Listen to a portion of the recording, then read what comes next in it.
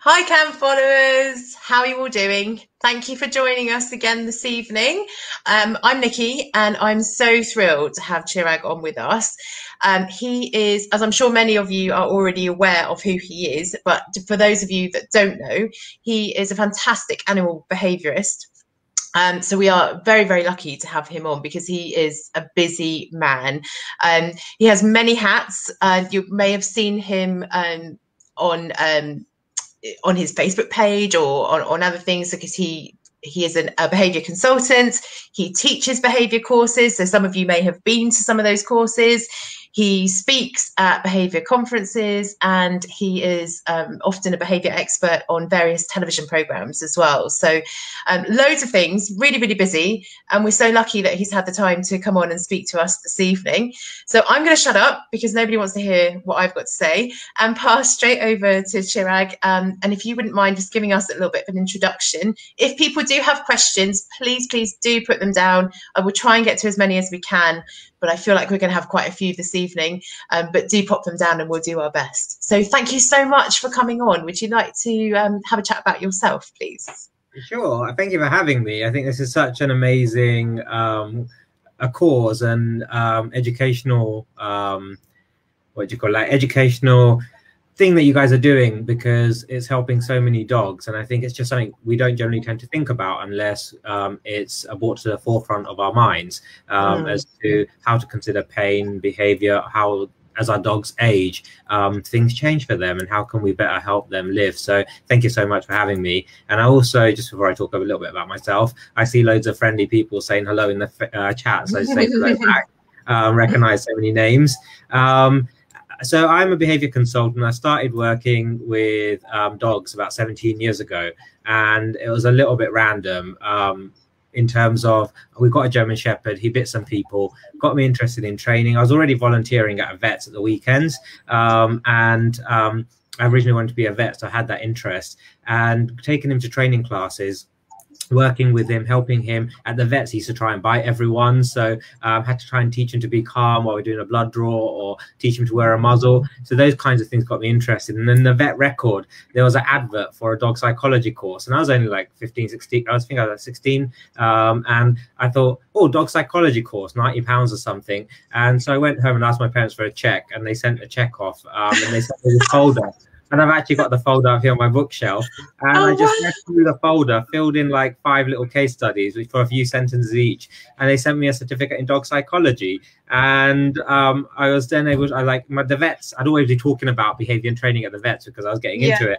And so they were like, oh, you've got your certificate in dog psychology now. Why don't you run puppy parties or help some of our clients? So on Saturday mornings before we open practice, I used to use the practice to run puppy parties and see clients and things like that. That's amazing. Yeah, it kind of just started off like in that way. And then I've gone into kind of working with different species, everything from sort of beluga whales, dogs, dolphins, zoo animals. And then my passion is just to use behavior science, ethical, practical behavior science to improve the lives of the animals we care for, because our animals really don't have a choice to live with us.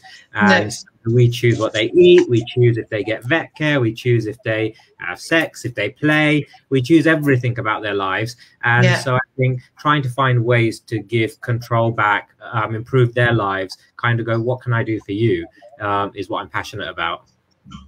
Yeah, that sounds amazing. I just don't understand how you have enough hours in the day to do all of those things. I just do this whale, and then I'm going to come and do this dog.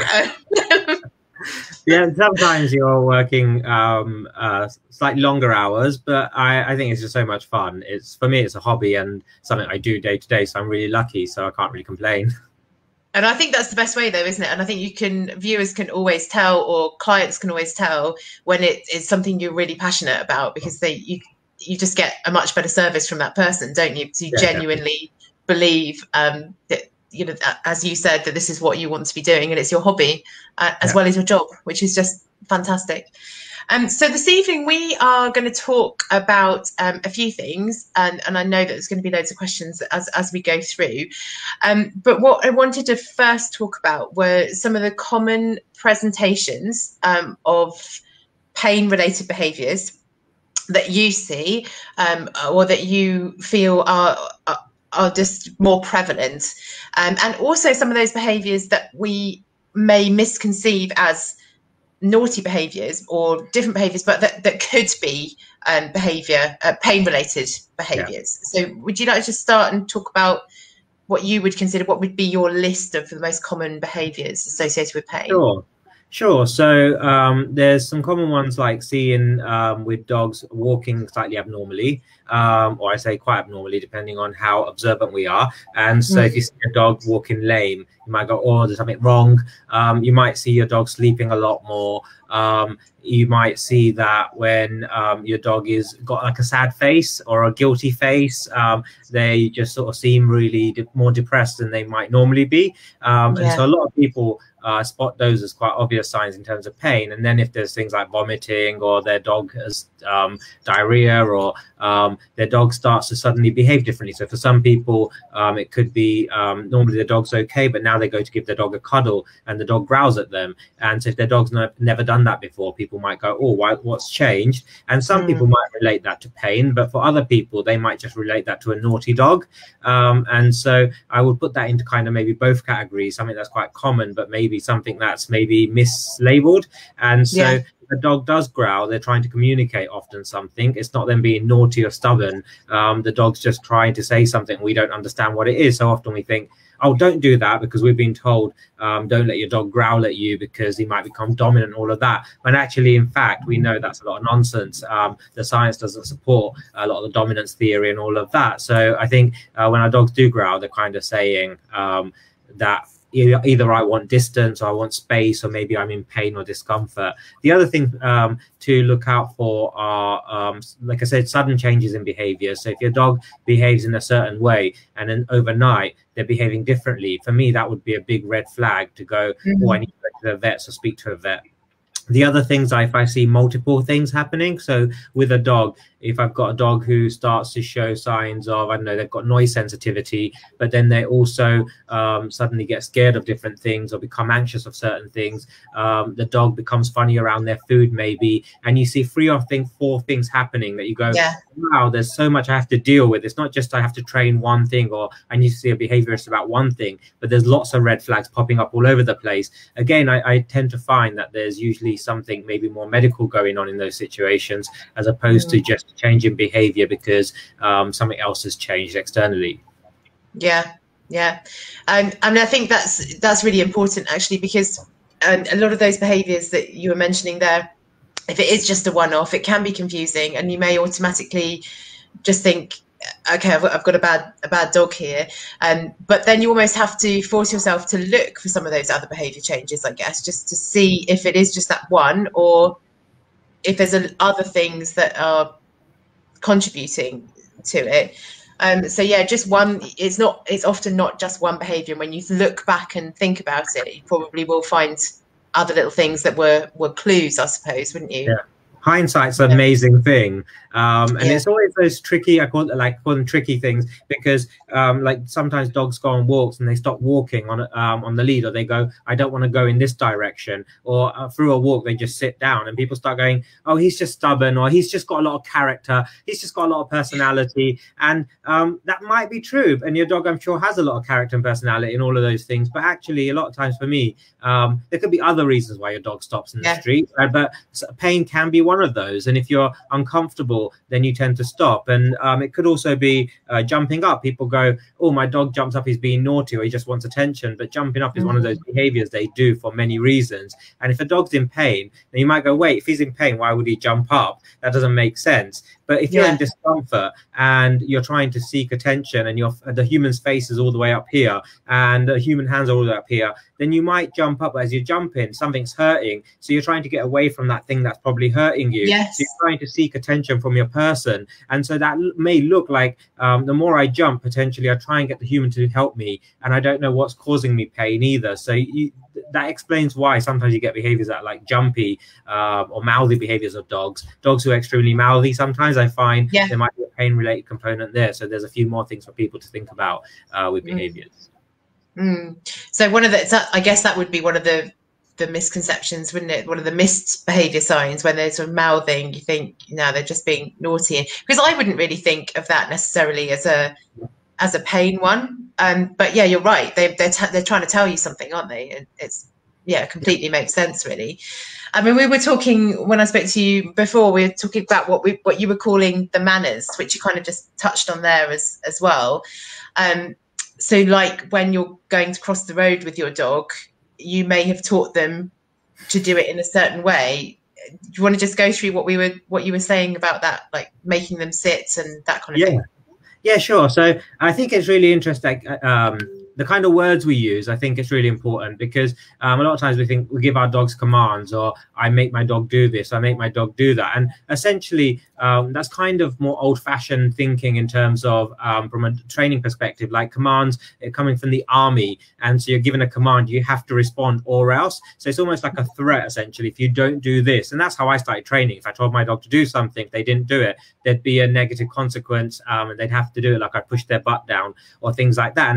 And but the reason why I think of it so differently now, I think of it as asking the animal, and I'm going to ask you, but also I'm going to listen to what you have to say. So if I ask you to, if we get to a curb at a road, and I ask you to sit, if you don't sit, I'm not just going to say bad dog. I'm going to ask you, or I'm going to start looking and asking the environment, what's different today? Why doesn't my dog want to sit? And it could be because it's raining. It could be because there's glass on the floor. It could be because the dog sat about 30 times on the walk so far, every curb you've come to. And you might have a young puppy or an older dog. And imagine if you've got arthritis yourself and you have to constantly get up, sit down, get up, sit down, get up, sit down, get up, sit down. It's going to become slightly painful. And so you might choose to go, I'm just going to stay sitting, or I'm just going to stand up. And so when it comes to teaching our dogs, manners or just different behaviors, one of the things I always think about is how can I teach it in a way that's ethical? Now, not just in terms of ethical as in I'm using positive reinforcement. So I'm motivating my dog with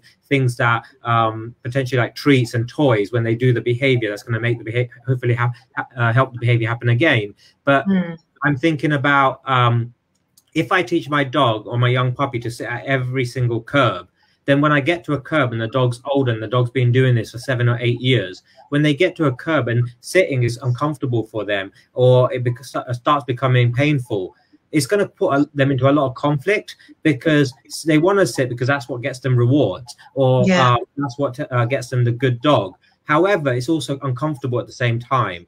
And so I think when we're teaching behaviors like curb behaviors, what I taught my dog was when you get to a curb, you plant your feet, you just stop.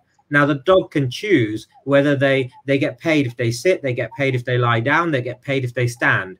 And so all I want is the dog gets to a curb and they just hold their body. And so now as my dog gets older, and my dog is 12 now, when he gets to a curb, he can choose a standing is most comfortable. Or if I'm hanging around too long, then a sit or a down might be comfortable. So that way we encompass, when we're training behaviors with our dogs, we provide choice and we think about their long-term health and their long-term physical abilities, and we train for those as well. And the same for jumping up. So when we're jumping up, I don't teach my dog sit. I teach 4 feet on the floor. So when you greet a human, you can be in a stand position, you can be in a sit position, a lie down position. So we don't cause any kind of problems. And we can't always, like if you're teaching an older dog or even a young puppy, when they're young and their joints are developing, how good is constant sits for them? I don't know the answer.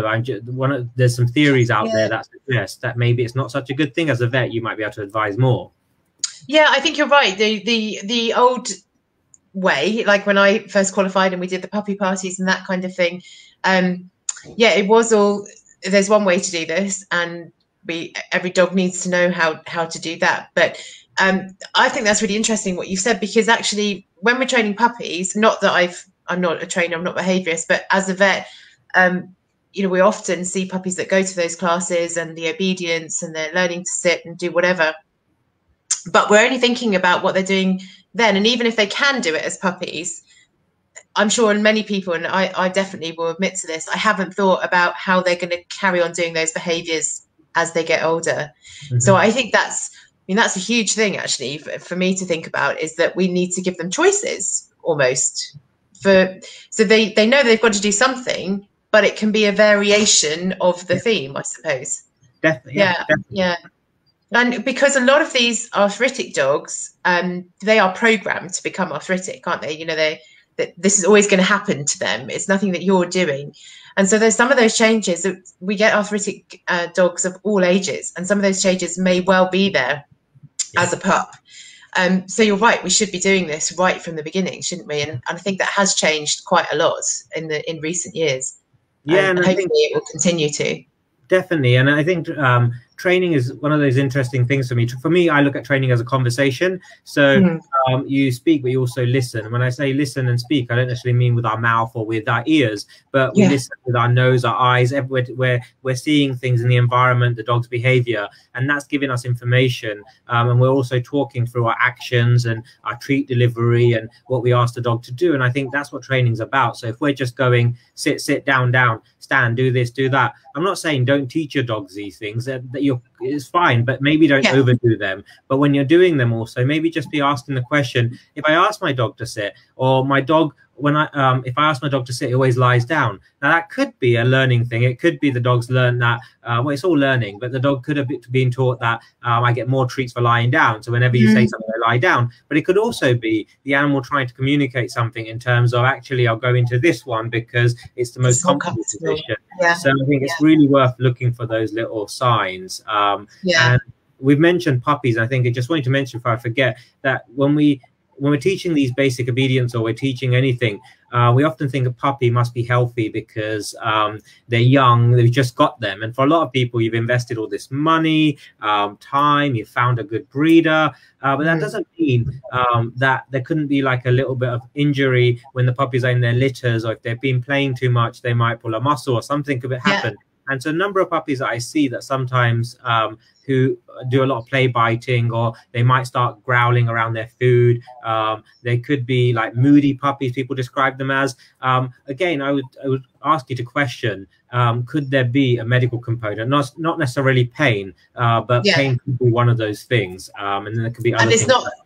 It might not be a permanent, when you're in those situations, you're not talking about arthritis, you're just talking about like asked if you sprain your ankle or something, which is easily done when you're a puppy bounding around at 100 miles an hour. So and they might not, you know, pups are quite resilient, aren't they? They may not be limping. It may just be that they come across as stubborn or grumpy, but it's not, there's something going on there.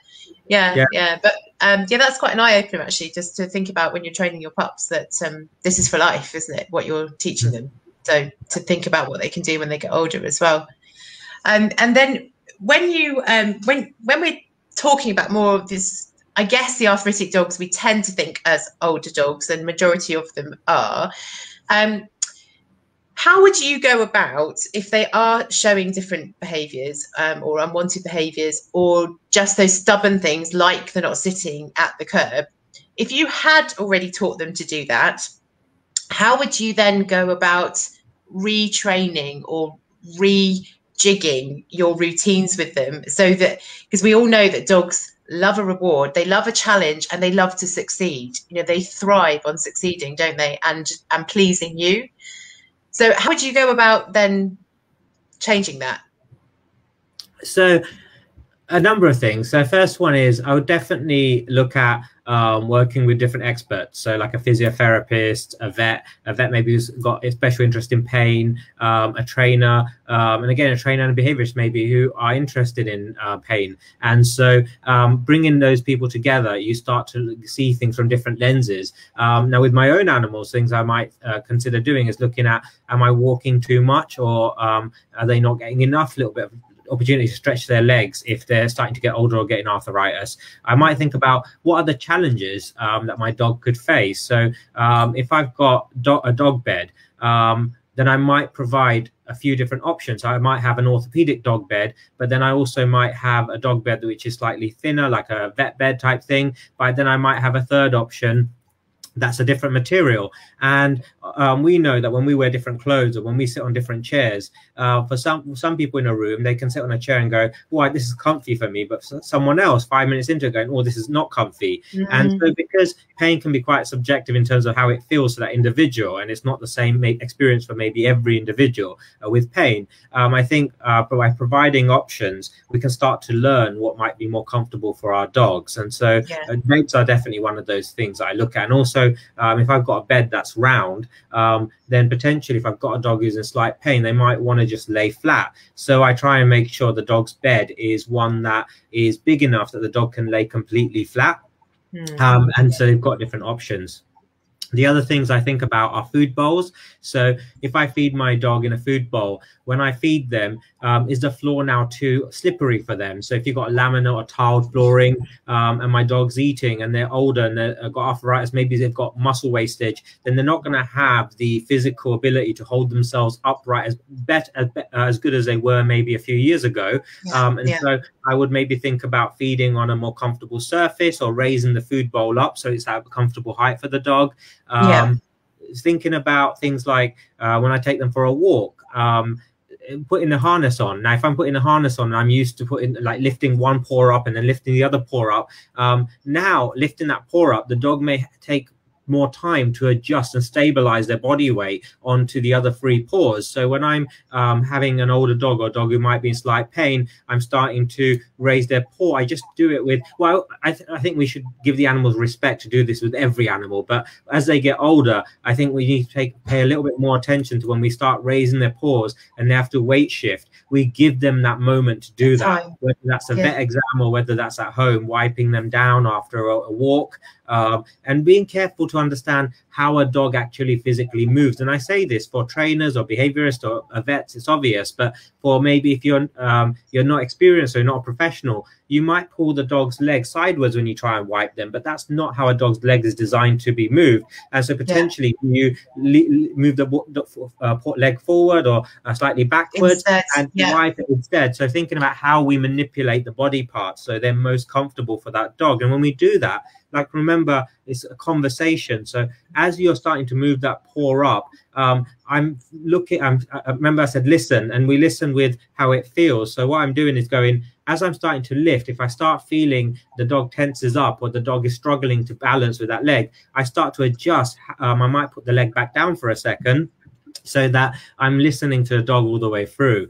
Grooming, I might adjust how I groom my dog. So as my dog gets older, if they're arthritis, grooming them on certain body parts might be slightly sore. So as I'm grooming, I'm watching the dog's body. And if the dog starts to yawning a lot, lip licking, or they start to walk away, or I start to groom towards their rear end and they start to go into a sit, that might be them kind of shielding or defending a certain body part. And so then rather than going, stand still, stop it, or just putting a lead on them, I might go, one sec, maybe I need a different kind of brush. Or maybe I need to give them a few days between brushing. So if I groom them every day, maybe I need to only groom them once every 3 or 4 days so it's not too sore for them. Or maybe I just do really light touches with the brush. And then equipment. So when I'm walking the dog, am I walking them on a collar or a harness? Now, harness isn't necessarily, in my opinion, better or worse, because a badly fitted harness could just be awful for a dog with arthritis, I think. And a lot of harnesses kind of either sit very low down and the dog can't even physically move their legs properly, or they unbalance them. And so I think when we're using equipment, just because it's a harness doesn't mean we're being kind. I think start to look at, first of all, how does my dog walk without any equipment on? And then second of all, when I put a harness on, how does my dog's movement change? And if it changes dramatically, so your dog's not stretching their legs out far enough when they've got a harness on, that tells you potentially the harness is restrictive. So there's some of the things I start to think about adjustment wise. Flooring, making sure there's non-slip flooring around my house. So there's really cool companies that do like flooring for your houses that have more grip.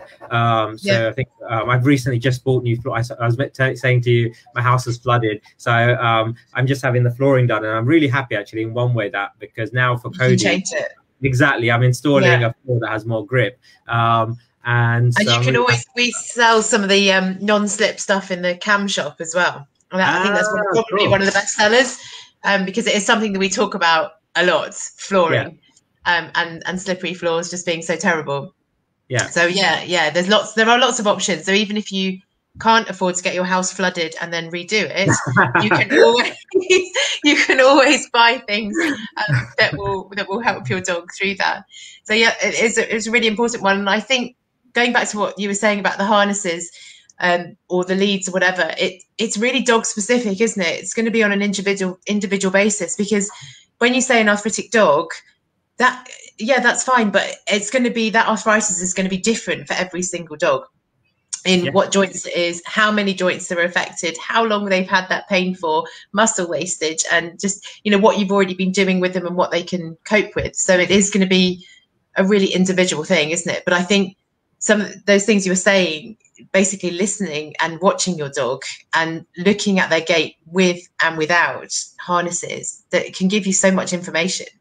And maybe you just need to slow down a bit, I guess, don't you? And take it all in. Yeah, definitely. I think slowing down, what you just said, is a key, because as soon as you slow down, I think you see so much that you don't get to see otherwise. Yeah, it's quite. We spoke to Gemma Hodson last week, who I know you're aware of as well. She's great. Yeah, she's so lovely. She's already said hello to both of us in the comments there as well. But she was talking about free work last week, which really gives you that time to watch your dog. And if anyone didn't watch that, go back and look at it. And she showed a little video of the free work and what that involves. And the amount of information you can pick up just is amazing, really. Just spending that time and giving them options to do different things, so that you can see which things they're preferring. So like you were saying with the beds, put a bunch out and see. And it might vary from day to day, but it's important to give that choice, isn't it? Yeah. No, most definitely. I think the more variety you provide, and the more you slow down and you just start to look, you suddenly see things that you hadn't seen before. And when you start listening to people like Gemma, yourself, all the different people that come on the CAM Facebook live feeds, what I found is you start going, oh, I just learned something. Then when you watch your dog, you suddenly see your dog with a whole new set of eyes that you hadn't seen before. So I definitely think it's worth listening to as many different people and going on, like I love your YouTube channel, because there's so many CAM interviews on there. And when you start listening to them, you start going, wow, I just learned something I didn't know. Yeah. It just improves our dogs' lives. So I would recommend people check out some of your other live interviews. I found them so useful. Yeah. That's what I do as well. My weekends, especially during lockdown, I'll just watch another CAM live, because even as a vet, we don't know everything, but far from it. And you do learn something pretty much every time, at least one thing from every live that you watch. And it was also interesting when you're talking about picking dogs' feet up, because I've noticed, probably more so since I've been more involved with CAM and doing more arthritis clinics, but I probably spend more time when I'm doing my clinical examination now, lifting each foot up more slowly and watching how the body adapts. Yeah. So if you have got a really sore leg and you pick up their good leg, I do it very carefully. And like you've said, you have to kind of work out which direction is the most comfortable. And then I have to give them time to sort of shuffle their other legs around, just to make sure that they're not going to fall over. And it gives you so much information. You think, oh, now this is where the problem is. Or if they can't get comfortable, then there's multiple things going on. So these are all things that you can start to look at home as well, can't you? And talk to your vet and your behaviourists and your physios about things that you've noticed as well. Yeah, and I love that, Nikki. I love the fact you look at what a lot of people see as a difficult dog, or see as just a fidgety dog, or see as maybe a dog who they need to just hurry up and get on with it. You see all that information, and I think that's so valuable, because like working at the vets early on, and this was a long time, but I remember like vets don't necessarily have the longest time to do consults and things, but sometimes things are like you have to get things done. But sometimes if you you're almost, it's not scared to let go, because like you've got a dog in a certain position, a blood draw position, or you're going to lift their neck up and they start to move, you'll put a butt stop behind their butt, but actually maybe what the dog is trying to do is just go, I'm just getting comfortable for a second. And so and what I find is when I'm working with vets and vet staff, often I'll say is sometimes with the animals, if you actually give them that moment to readjust, they actually become more confident and more happier for you to touch them, because they've just gone like, oh, you listened. I actually like you, as opposed to relief. And so when I take my dog to the vets, I don't know if you're doing like they're going to catheterize him for something, or they're going to do a blood draw from the front. If his leg goes out and he starts to fidget, I was like, could we just stop for a second? They're like, oh no, we've just raised a vein. I was like, actually, it's fine. We just stop for a second and then give him a moment. The second time, he'll just let you do it. Whereas if you try holding on, then you get into a fight, and then the next time you go back, it's going to be a bigger fight, and then the third time, the dog because might they've remembered. Yeah, exactly. Yeah, definitely. And I find with some dogs, when they are really bad, and you have to put a catheter in, or their neck or back is too painful that you can't go under the jugular to get the bloods, which is where we normally try and get blood samples from. You have to go for a leg, and sometimes you can't even. You shouldn't lift that leg up because it is going to distress them. And there are ways, it's just like you said, the communication with the dog and listening and just adapting and making sure that you have got the time to do it, and booking enough time when you've got especially arthritic dogs. And I know we've got these bandanas that you can put on your dog or on your lead, and it's very occasionally this happens, that a dog comes into the hospital and they've got a bandana that says I'm arthritic, and then it just tells everybody, doesn't it, all the nurses and the receptionists and the VCAs, the care assistants, that you can't just go in and take this dog quickly out of a kennel. You have to be careful, more careful. Obviously, you have to be careful with every single dog that you're getting out of a kennel, but be more aware that this dog might be quite painful. And if it does snap at you, it's trying to tell you something that, you might have just touched it in the wrong place. So, yeah, just making everyone aware that's dealing with your dog. There's no harm in that, really, just to make sure. You saying those things just popped a thought up in my head. So you can communicate with my mind. You're amazing. So when you're saying that, what popped up in my head was the idea of shifting position. So say you've got a dog in a waiting room, or you're going to take your dog to the vet, so a groomer's, or you've got a trainer coming around. One of the things I often find is people behave differently because you're at the vet. You want to just make sure the vet doesn't see your dog as a naughty dog, or you might be a little bit stressed as a caregiver. So when you go in, you stand up, get off the chair, and your dog might be lying down or sitting. And sometimes the floors aren't necessarily the most grippy floors at the vet because for hygiene and cleaning. And so you get up and you go, let's go, Rover. And the vets or the nurse has got the door open, or they come to lead you. As they're walking away, you almost give your dog a bit of a nudge or might speed up, and the dog's just like, whoa, what? I just need a moment. And so even that the way you enter the vet room, or the consult room, or the groomers, or you meet someone, if you get the dog out of the car and you're like, normally you get the dog out of the car and maybe you let them get out, stretch a little bit. But because you're at the vets, you might be running late for your appointment. You get the dog out the car and you just start marching. And this dog who might have slight discomfort doesn't even get a chance to stretch or do any of this. So you get trigger upon trigger upon trigger. So by just, you almost stack little negatives on top of each other. So by the time you get into the vet room and the vet wants to touch the dog, no wonder why the dog is way more likely to react negatively. Exactly. And and then people are like, what do I do in this situation? Well, it's not what you do in that situation. There's a lot you can do in that situation, but what you want to do is actually go back a few steps and start to do the whole thing differently. So if I take my dog to the vet, I try and make sure, okay, I'm in a rush, but when he comes out the car, I'm just going to take a deep breath, give him a chance to stretch. And then as we walk and as a vet comes out, and my vet's amazing because we've been working on, so now she'll be like, oh, that's okay, just give him a moment. I take his bed in, so I put his bed down on the floor and he's sitting on that as opposed to just the flooring. So when we get up, I stand up and I wait for him to be fully ready to walk before I just start moving. And in the vet room, I put his bed down, so he's got a comfy floor that he can lie on or he can stand on. And then that's really helped. And my vet loves it now, because initially it was like, I was just like, could you just wait a second? I just want him to be ready before you touch him. And now, years later, it's just like, oh, Cody's such a great dog, because when he comes in, we can get everything done really quickly. He's calm, exactly. So it will make a big difference if we work on that. So taking that little bit of extra time actually then shortens the whole procedure afterwards. Yeah, it makes perfect sense, doesn't it? I think that's a really good tip, actually. If you are having problems or you're worried, just take your own mats, come in, and nobody's going to mind. Everyone's going to be happy with that. I mean, we've found this a little bit over lockdown, actually, that we have to stop people coming into the practice, and so we have to take dogs in without their owners, and some of them, I think it's stressful for everybody, and dogs of course pick up on your stress, don't they, as well? We know that happens, and there have been times where the dog refuses to come in, and we just go, you know what, that's okay. Let's go round to the car park and do this in the back of the car. That's okay. In the summer, that was fine. In the snow, it's not quite so great. But yeah, it's just listening and adapting. Yeah. And I think that's really important. And never be afraid to ask your vet or wherever you are, can we do this outside? Or could you just wait a minute? I've got to get my mat out from the car. Nobody's going to mind. Everyone's happy to make sure this is a positive experience, or as positive as it can be for your dog. No, definitely. I just wanted to touch on another little thing. And, you know, with older dogs, I commonly see older dogs coming in and people will say, oh, well, this kind of goes back to what we were talking about, sitting at curbs or asking them to do things that they don't want to do anymore. And people will come in and say, well, I'm not going to make him do that anymore because he's older. I'm just not going to, I'm not going to push it, which is fine.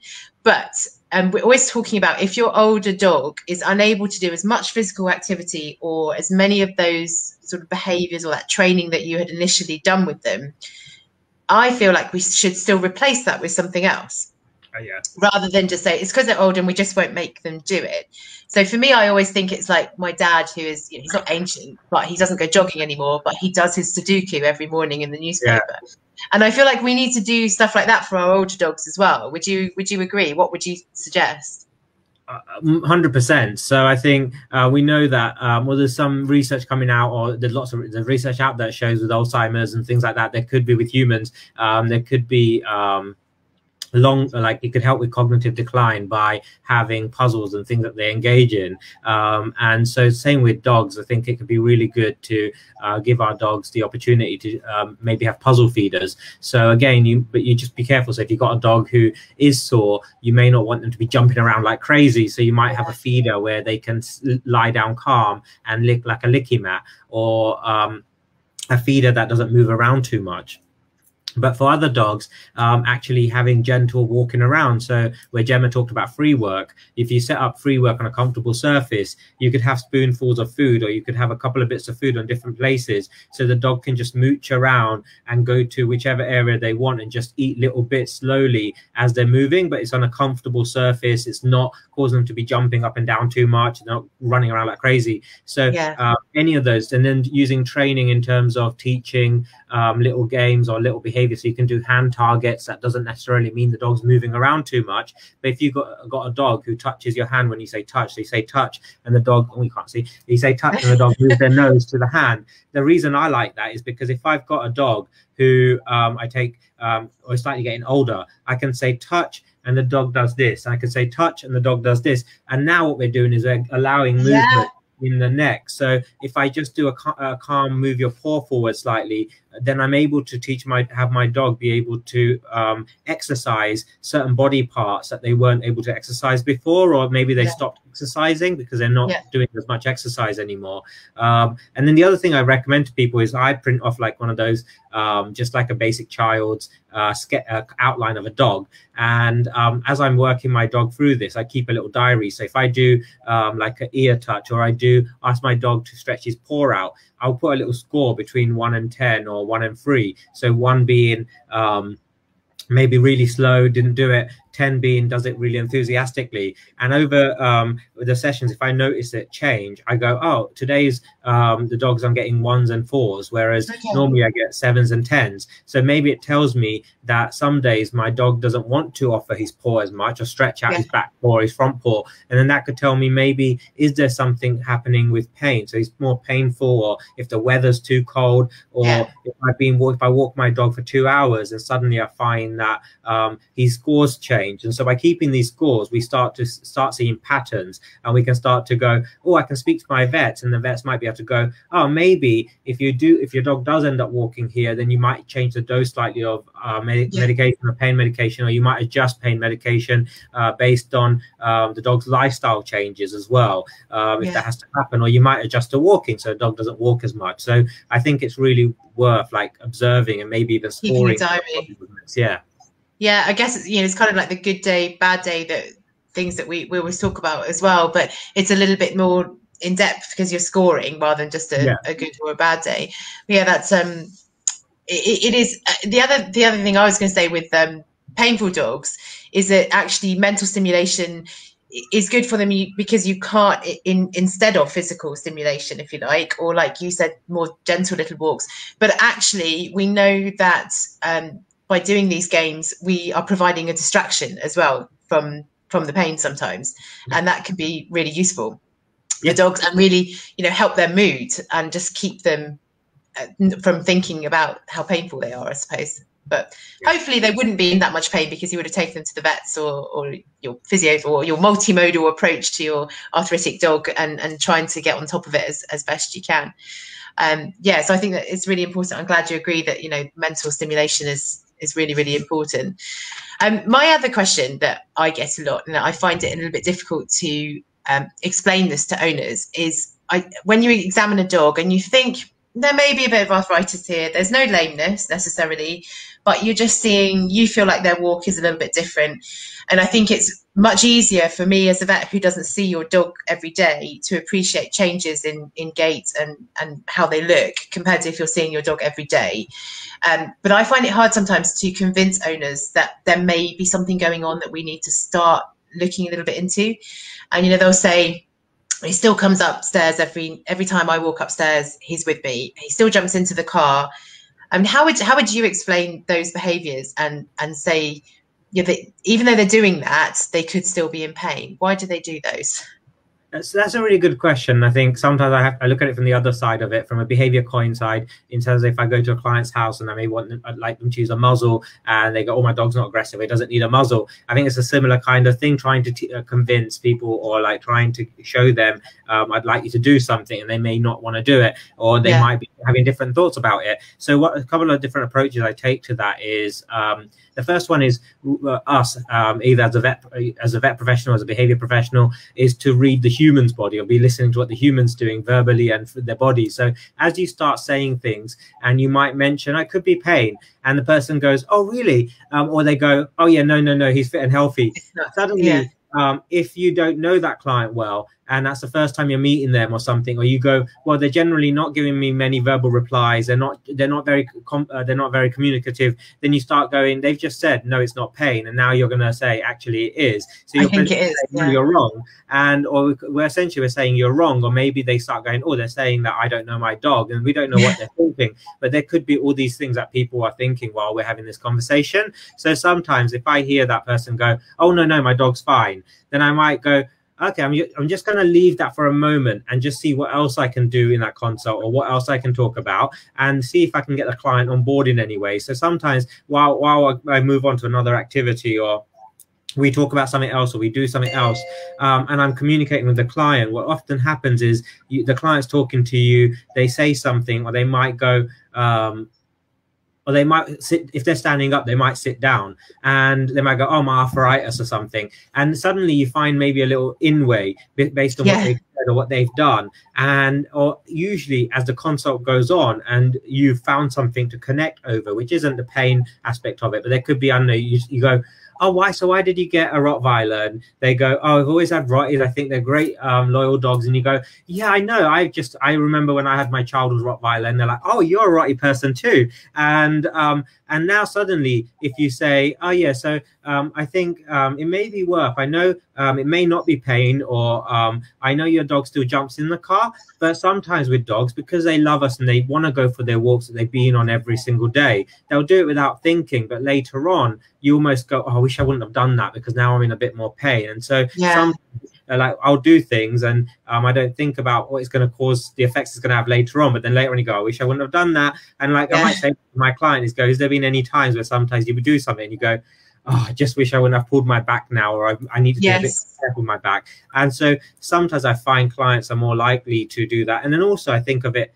for me, it's always a long game, and so rather than a short game. So if I see a client and if I offend them, or if I make them feel like I'm not listening to them, they're not going to come back, or they're not going to, when they come back, they already got barriers up. So it may be that in this consult, yes, the dog might be in early signs of pain, or they might be in pain, but you either got a choice. You either got an animal with the client who goes, they're not going to do it anyway, or they're not going to do anything in that moment. So rather than kind of go, well, I made my point, what is our goal? Is our goal to make a point and be right, or is our goal to help the animal? And if the goal is to help the animal, we might go, the best thing to do in this situation is not go on about the pain, have it in your notes and have it ethically. Go, there is just something, I mean, we may need to keep an eye on, but set yourself up for the future. So the next appointment the client comes back in, they actually, you built a rapport, and that rapport can start going to other avenues that weren't available to you previously.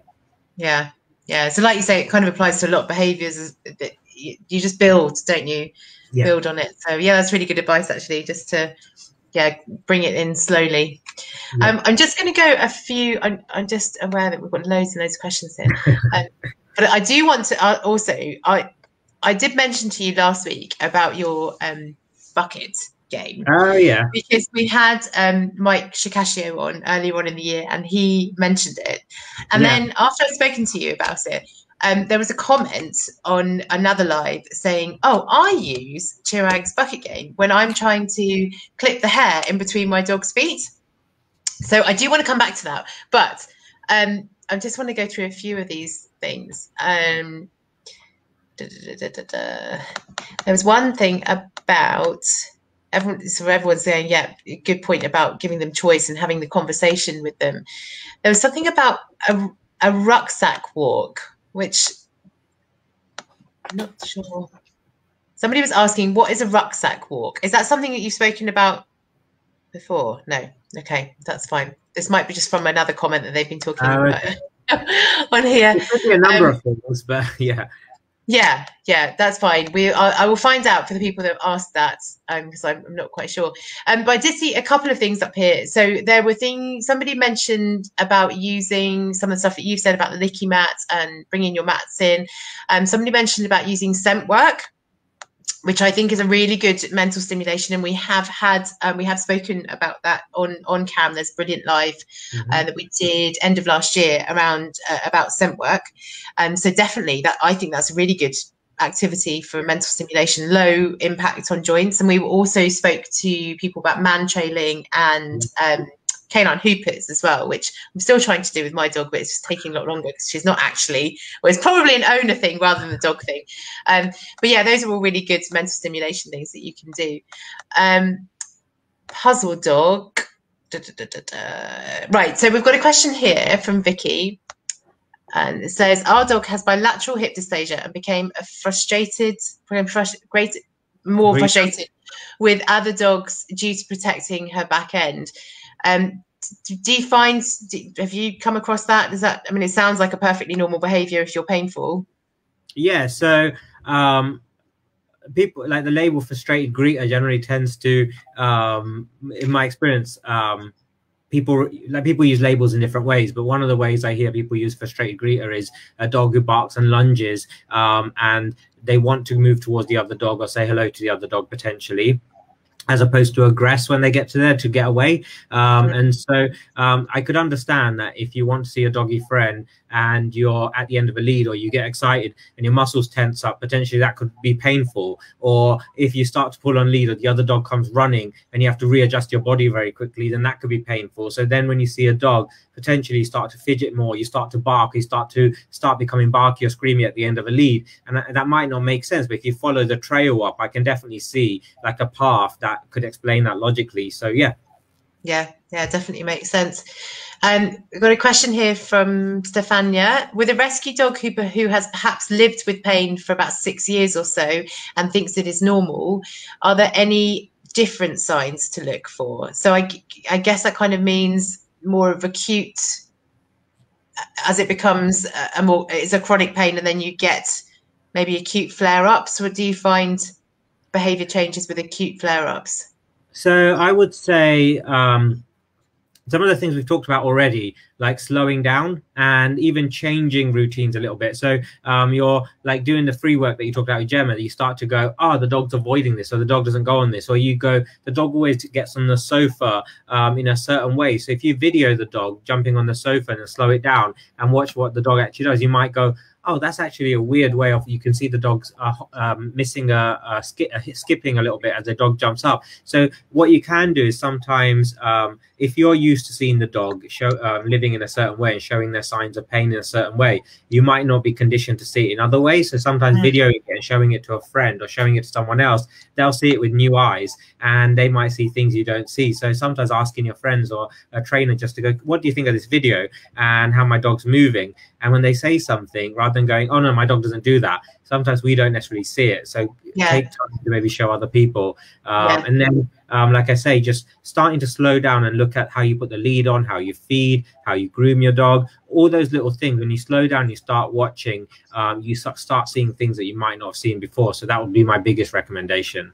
Yeah, because I think if you've got a painful dog and you're used to managing it, it is all about, you don't just stay at one level, do you? You have to keep evolving with the pain and changing the way you are all the time.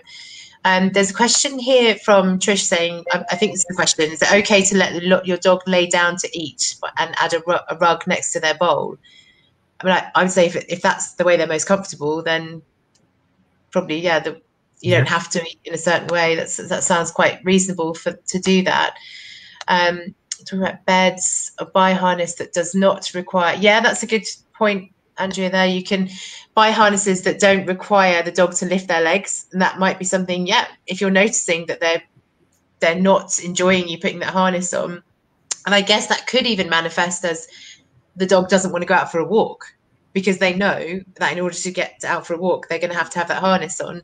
So that the harness issue or the pain in one leg could present in different ways. It might not just happen when you're putting the harness on, might it? Exactly. No, I think that's a great point.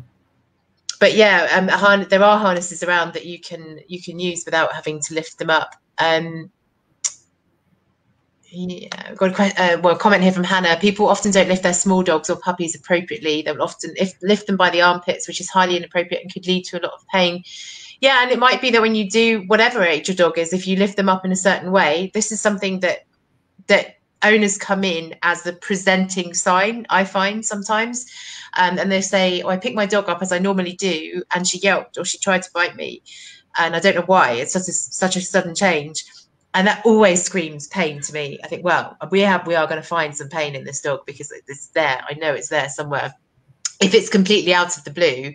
But yeah, I mean, picking your dog up, and when you know they're arthritic, it's another thing to think about, isn't it? So how do you recommend, if anyone's listening, as a vet, what do you recommend when people pick their puppies up or their dogs up?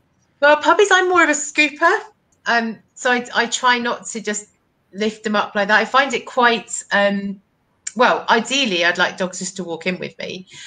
But especially so there are a couple of painful dogs that I have, acupuncture dogs that come in, and they do just need a little bit of help sometimes onto the scales. And I do lift them and scoop them, or I get two people so that we can really try and hold them as comfortable as possible for them, because every dog is individual and every dog's going to be different, aren't they, as to how they want to be picked up. What would you recommend? So yeah, I would just generally say supporting their back and their front, so that you say in the example here, you haven't just got animals that are dangling down. And so you're supporting their back end and their front end as you pick them up. Yeah, just to think about, if your dog's getting older and certain body parts are more sore, then can you, rather than picking them up to go in the car, would a ramp or would some collapsible stairs be more comfortable? So what other options do you have available that saves you? Sometimes picking up the dog saves your back, but also can make it more comfortable for the dog as well. Or the help them up harnesses, they're amazing as well. You use them.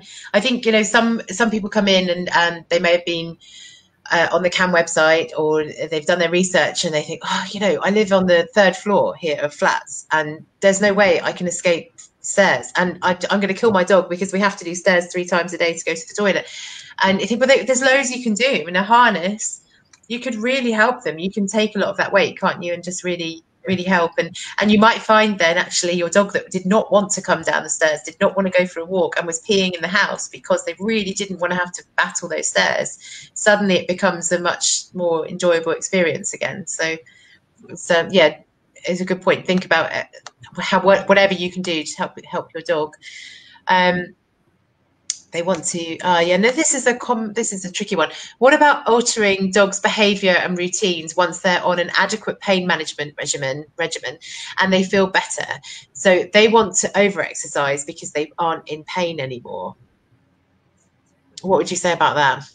For me, I tend to look at, again, keeping a diary. So going, so if I take my dog on a forest walk for this long, how does that change their behavior afterwards? So are they more sore when they sleep or getting up from bed, or do they just go home and they just shout the whole time and they don't get up until the next day? And then maybe I want to look at, okay, that might not be such a good thing, because then I'm putting a lot of maybe pressure on one side of the dog, as opposed to balancing out their routine. Now, I'm not talking like there might be a day where, I don't know, he plays with a friend and you don't want to take away all their fun, but you kind of balancing out welfare and giving them those happy moments and smile moments, or finding ways to add in as many smile moments for our dogs as possible, but also not putting them in extra distress or extra discomfort. So I think I tend to, like, not saying you never let your dogs have fun or anything, but find ways to have fun which are more balanced. And like you've talked about, scent work and other things that dogs can do. So I would say keep a diary and monitor what routines work for your dog. And it could be they change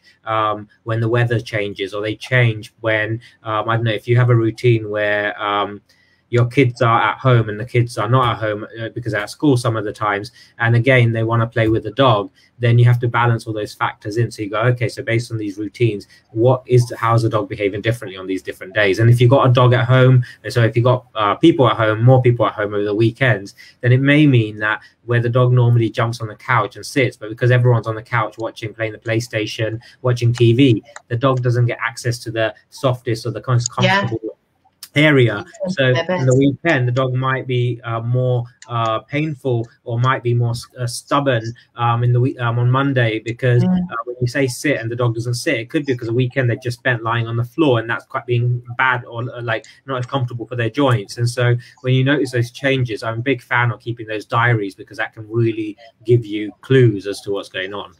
Yeah, yeah. And I think it also goes back to what you said at the beginning about dogs, that we control everything really about their lives, don't we? And so if we know something's not good, then it is up to us to alter that routine or that exercise pattern and recognise that maybe they can't do that. I think we need to stop, like, we need to change the way we label what we do with dogs. So I remember listening to a Dr. Susan Friedman who talks about animals and people as caregivers, and that's really stuck with me. So I use the word caregiver a lot, and I know other trainers use slightly different words like guardians or something else. But the reason I like caregiver is, rather than thinking of myself as an owner, it's like I own this property or I own this. If I'm a caregiver of a dog, then what is it that how do I provide best care? How do I care for my dog? And that's what we're essentially doing, because we're taking these beings that don't have very much control, because we take it away with how we ask them to live. And when we feed them and stuff, we think, how can I be a better caregiver? How can I be watching? And just something I wanted to mention before we go on as well, just wrote down because I see it a lot, is with humans, we often think about adjusting our pain medication, or working with our doctors to adjust our pain medication. Whereas with dogs, there's almost this kind of like press the button and it's done. So your dog's in pain, you go to the vets, you get some treatment, and your dog's not in pain anymore. But when they come for a behavior consult and we're talking about going back, and they're like, no, I've been to the vets, it's fine. It would be interesting to see your opinion, because for me, it's almost, your pain is not just one thing, like you said, it's so different. So you might have gone to the vet, but you might need to go back to the vet over a number of weeks or every couple of months, because you need to adjust pain medication depending on days and depending as the dog progresses what's going on. So I think that's a key thing to also talk to with our clients, is about how it's not just about come here once and you're done. It's not a fix. Yeah, you're right. If you were a person, you would be going for regular checks, and we love people to do that. And the ones that we see most frequently are the ones that come in for a therapy every month or every week. And I do feel like often I will adjust what we're doing, and sometimes it's the opposite way. You're not adding. Sometimes we're taking things away or reducing because actually we're doing better because the physio's been added, or the laser therapy's been working. So, or the behaviourist has made some changes to their routine, and it's made a massive difference. So yeah, it's really important to keep in touch and keep talking to all these people, all these caregivers, that are trying to help you with your dog. So could I just mention one other thing?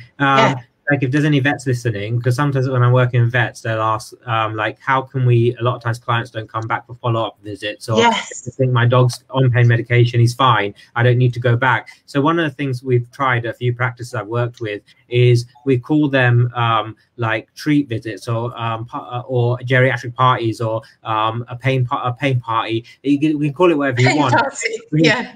Like it's we're going to do it's a visit where we do something nice when our dogs are not feeling so good, and so essentially it's a follow-up visit, but for the vet it allows them to get data to examine the dog and to be able to just monitor what's going on. But for the clients, from the moment the dog walks in, there's maybe a little treat party, there's nice things happen, and like you say, people tend to come back for therapies, like if you're going to do something, where if it's just a follow-up, it's like, oh, they're not really going to do anything, or the dog seems fine, I don't want to pay that little bit of money. Whereas if you come in and there's an event, so it's like we're gonna play with the dog, or we're gonna teach you a little game, or we're gonna do some scent work, or we're gonna actually do something, and it could be just a fun little training game, a little training task. What often happens is clients go, my dog really loved going in, he went, and they'll tell the people, our friends at the park, went to the vets, and they spent this much time giving my dog treats, he loved it, was so happy. And what it does for the vets is it sets the dog up for the future visit, because they're in pain. Coming to the vets potentially and having manipulations or having treatments is going to be more painful now, and so more punishing.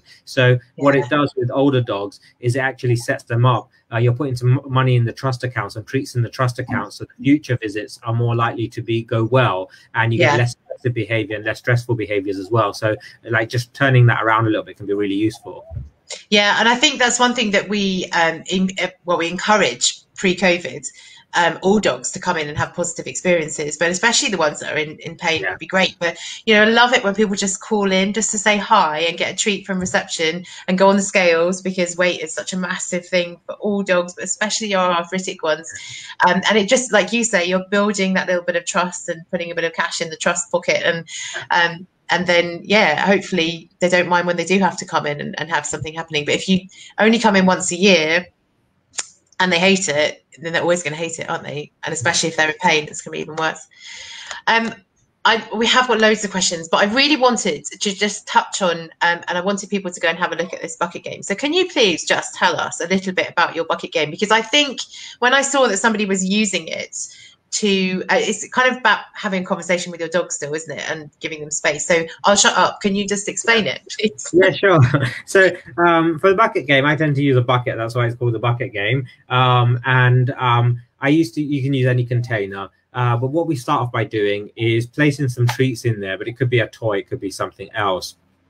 And we teach the dog, as we bring this down slowly towards their level, the dog can just look at it calmly. So it's not about putting it in front of their nose and snatching it away, because the dog's trying to put the head in, but we teach it in small steps. And I'll have to do a webinar series on how to actually train it, but that's a key point. So I just want to kind of emphasize that, because a lot of times people go, well, it's kind of just a leave it exercise. It's not, because we're training it in a way that there's minimal frustration and the dog's really calm, and the dog's just learn, I keep nice and calm when this comes down. Now when the dog's looking at the bucket, they can be in a sit down or a stand, whatever's most comfortable for the dog. So I bring the bucket out, the dog goes, oh, there's the bucket, I'm just going to focus towards it. Now when they're looking, it's not about I just need to stare intently, it's just I'm here, the bucket's there, I'm going to look towards the bucket, but if a noise happens over here, I can still see it. So you want the dog to be relaxed enough that they're still fully aware of how the body sensations, how they feel, and what's going on around. Now, once that's happened, what I tend to do is when I bring the bucket out, I just hold it. There's no command, so there's no look at this, do this. I just hold it. When the dog chooses to look, I just start to move my hand a little bit. If the dog looks towards my hand, then I tend to just stop moving my hand. When the dog looks at the bucket, I pay them for looking at the bucket. They get a treat out of the bucket. But then as my hand moves, if they're still looking at the bucket, I give them a treat. So what happens is the dog starts to learn, if I look at the hand or I turn my head away from the bucket, the person stops doing what they're doing. And that hand movement starts becoming an ear touch or a groom, or it could be a blood draw, or it could be anything voluntary. And the dog basically starts to learn when the bucket's out, I get to choose when I'm ready and look at it. And then if I want the person to stop, I just look away and the person stops. There's a clear communication for the caregiver and the dog, between the dog. And the dog has a very clear way of saying, oh, I'd like you to stop. Okay, can you carry on? We also have, so if the dog stops, that tells us that maybe the dog's saying that's too much. That's information. So the next time you go to touch the ear or you go to touch a body part, maybe you do it in smaller steps. And so the dog's more comfortable. So when the dog does say, I don't want you to do that, or they stop, that's just information for us to do it differently. So we can work at the dog's pace, essentially. And the dog has a voice. And when the dog has a voice, they don't feel the need to sort of growl or essentially get aggressive. And then if the dog does look away, sometimes I will just give them a treat for looking away as well. So it's not that you only get treats for looking at the bucket. So you get a treat again for looking away. So it's not that I have to keep staring at the bucket. And when I train the game, I also do have like a Kong filled with something. I'll have a chew or something available in the environment. If the dog wanted to just walk away and do that instead, they could. And what it does is makes you have to be a better trainer, because you have to make it way more fun. And work on everything to keep the dog here, as opposed to doing the other thing. So that's a really quick the idea behind the bucket game. But you can use it for so many, like if I go to the vets and I pull out the bucket, the dog's like, oh, we're playing that game. So it's not like, oh my God, I'm at the scary vets, but I'm playing a game which is about safety and predictability and control. And if you've got a dog that has learned that when the hand goes towards your paw, it feels uncomfortable, what this does is, because there's a different cue, you're giving the dog, you're training in a slightly different way. And you've got a video on your website as well, haven't you? About just a slight introduction. It doesn't give that much detail, but I will start to I'm actually working on creating a little webinar series or train live series over the next few months, so people can we can discuss little steps and people can practice it with their dogs, and then each week we can do a bit more. So we'll work through the whole bucket game thing. So if anyone's interested, they can keep an eye on my Facebook page, and I'll post details on there. Yeah, that would be brilliant, because it makes perfect sense. And because you think, you want to communicate with your dog and you want to hear what they're saying and listen to them. But if it's something as simple as that, well, obviously it's not simple. We have to build it up. But that is really, really giving the power back to the dog then, isn't it? And then you just understand, and hopefully it's also a bonding experience for you and your dog, and just building on your relationship all the time.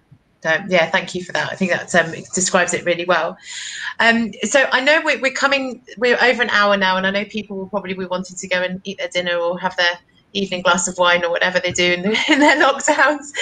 But I will go through all of these questions and try and answer them. And of course, we will now beg Chirag to come back and talk to us another time as well. I'd love to. And he is always learning stuff and building on, and also having an arthritic dog yourself. It's obviously something that you're exploring a little bit more now as well, isn't it? Yeah, actually, well, I found the on the CAM website. I was actually, because I want to learn more. Cody's 12 and he's got arthritis, and also just generally helping my clients. I found that there was a course I went on the CAM's website, and so I signed up for it, and it's called, I think, CAM Advocate.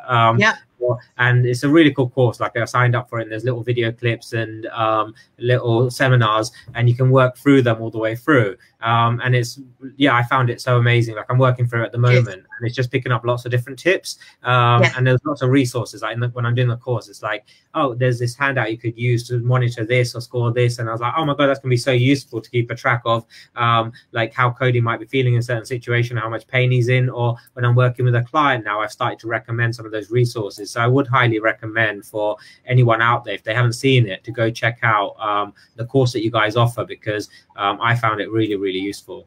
Good. Yeah, and hopefully it's been useful for you to choose your new flooring as well for your house. We have got a new course coming out very soon for owners, and Hannah is working on it day and night. She never sleeps. She just carries on, and it's supposed to be comprehensive and essential, and that was supposed to be all in one course. Okay. However, she found she had far too much to talk about. And it went over far beyond what she wanted it to be. So it's kind of split into two courses now. There's a comprehensive one and a shorter essential one, and they will be launched very soon, hopefully, and then Hannah can get some sleep. So yeah, look out for that. We will keep everyone posted. I'll be signing up to that one. Brilliant. And I think it's just so good, like the information on there to help with not only my own dog, but just as a trainer and behaviorist to help with so many other people's dogs. I really found it beneficial. So I think the course was great. And I think the more times I like listen to it, the better I get at learning that information. So I think I can't wait. That'll be a really cool course to do. More you pick up. Yeah. I mean, we're so lucky on CAM because we just have amazing people that agree to come and speak to us like yourself. And we're just so fortunate and grateful because it really helps. Because like we say, arthritis is always sort of a multimodal approach. And I think, how can you have this many amazing speakers come on? And that's just because arthritis is such a massive topic and there's loads to look for. And that means that there's loads of places where we can kind of intervene and make sure that we're doing our best for our dogs. So yeah, thank you so much. And I will now, when we sign off, I will now get you to agree to come on again. So thank you everyone for watching. And thank you so much, Chirag, for giving us your time. Have a great evening, everybody. And we will see you again shortly. Take care. Bye.